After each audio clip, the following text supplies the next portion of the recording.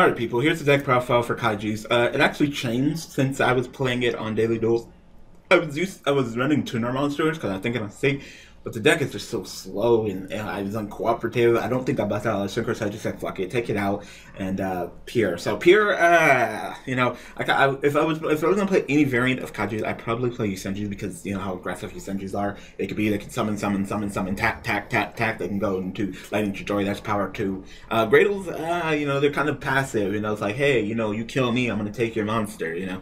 I'd rather just go ahead and just be like, hey, take this, you know, Kaiju monster, or summon my Yusenju, return my fucking Kaiju back to my hand, poke you directly. So I say Kaiju Gradles are the best, but, you know, we tried Pure, I got a lot of inspiration from Lithium, I thought maybe that, but I was not in the mood to run fucking, Pot of Cupidity, so I tried to make it Pure running off of that. I tried to throw in the synchros like he did, and it was kind of, it was a hard deck. Like, I got countered a lot, and I didn't win a lot of the duels that you think I would have won. The deck is kind of slow, so anyway, here it is. So I'm gonna go ahead and give you the deck profile. Go ahead and take it, change it up, do whatever. I'm gonna say right now, I am not a Kaiju expert. This is literally my first time ever playing Kaiju. I've never played it before, never touched the deck since it came on CG, and then, you know, it's already got all its support. So that, you know, that's how you know. It's not one of my cups of teas. I never was a big fan of like Lava Golem, so I want to play a deck of Lava Golem. So, you know.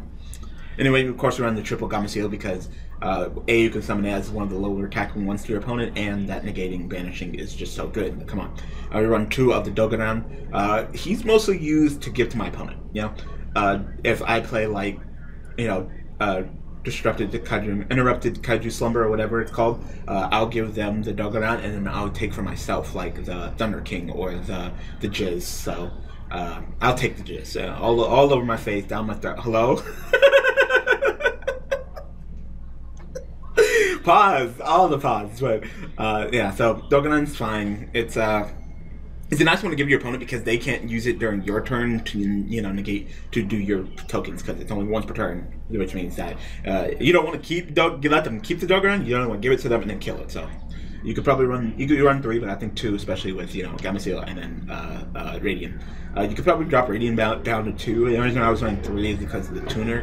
But if I was going to change anything right now, just looking at it after that, drop Radiant down to 2 and then up Dogoran to 3. I apologize for the background noise. Not getting no respect in this damn house. 2 Thunder King. I really wanted to use the effect, but I never really had an opportunity. My opponent generally didn't have 3 monsters. I mean, come on, it's Kaiju. I'm contributing your monsters, so you don't have 3 monsters. And then 2 Jizz too, because these guys can get kind of cloggy. They're both kind of situational. So it's debatable. You could up this to 3, but you don't want to give this to your opponent. So if you open up with multiple, then you don't want to give this to your opponent, you know.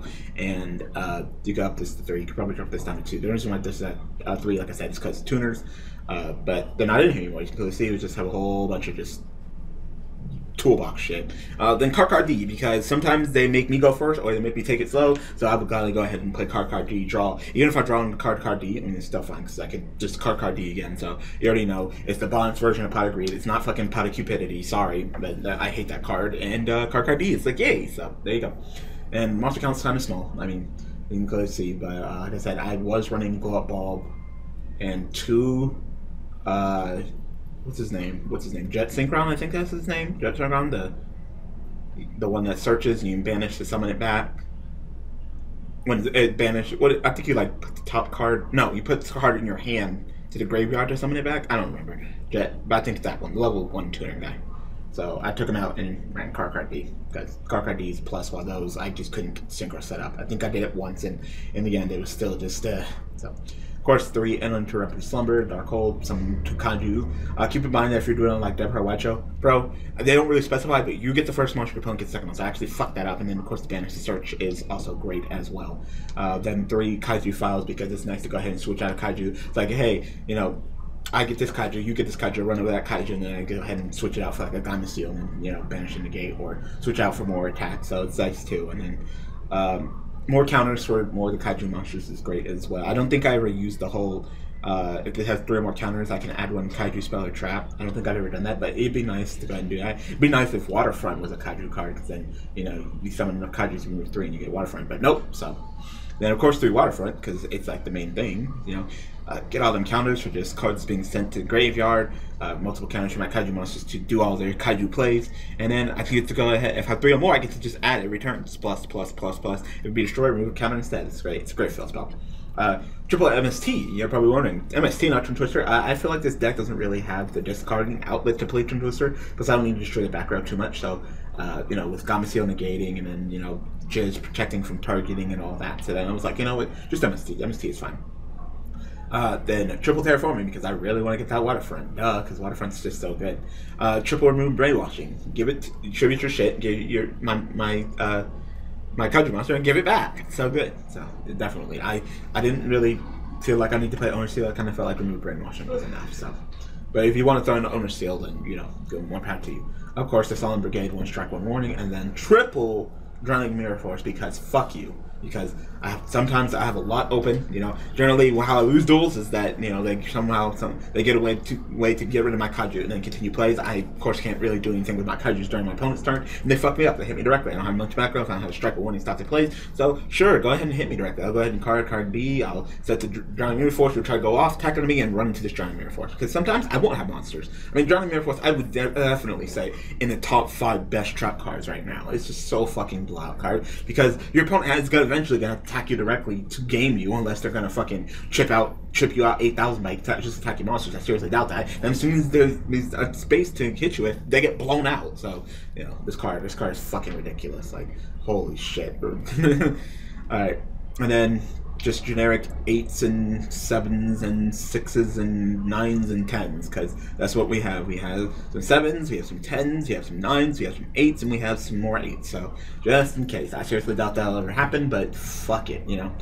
So, because especially since I can only control 1 Kaiju monster, so I doubt it, but fuck it, might as well have a full extra deck, right? So, you really don't need an extra deck. Unless you're doing the Secret variant, in which case, more power to you, but I just couldn't get it to work. So, there you go. Kaiju's, is it a good deck?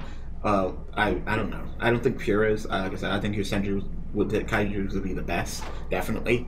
You know, maybe like main deck your Senjus with Card Demise, unless Card Demise gets hit, then alright. And then side deck, you know, a whole bunch of your Senjus, and then you can, Kaijus, and then you can go ahead and switch it out with your Card Demises and shit, and play that variant. You know, it's all good. You know, especially with Drowning Mirror Force and Card Demise. I mean, your Senjus are still good. They're still good. So yeah, there you go. Is my variant good? I don't think so. I wouldn't, you know, take reference. But I mean, there's some cards that I definitely recommend running. Like, yeah, run 3. Yeah, run 2 to 3. Yeah, run 2. Yeah, run 2. 2 to 3. I definitely recommend this. This is really good. Of course, run 3. Yeah, I'd say 2 to 3. 2 to 3. It's debatable, but I'd rather have it than not. So definitely 3. Definitely. You know, you can also run Planet Pathfinder, summon it, tribute it, get a field spell, so that's also good as well. I mean, you generally don't use your normal summon anyway. I mean, that's why you're in card D, so, you know, a path is even out, card D is a plus, so. It's up to you. It really depends. You want to run Galaxy Cyclone? Galaxy Cyclone. You want to run Twin Twister? Twin Twister. You want to run, you know, anything. It's about power to you, so. Yeah, I recommend 3. At first I was thinking about dropping to 2, but then I was like, oh, you know what, I'd rather have it than not. So, yeah, and then generally it's a big target for your opponent to get rid of. You know, they're going to pop it, so, and then you're like, I activate another one. So, of course, the Solemn Brigade, and yes, Drowning Mirror Force, because, yeah. So, there you go, people. And then, if you haven't seen it already going up, we are playing with Crystal Beast Pendulum. So, that should be interesting as well. First video is already up. We got Forever joining me, 101 class, kind of like what we did with Necros again. I'll learn it, I'll make it of my own, and then we'll go ahead and start playing by myself. So, anyway, thank you guys for all the support. Thank you guys for watching. And I believe that's it. That's all the deck profiles for this month. So that's great. We're done. All right, people. Thanks for watching.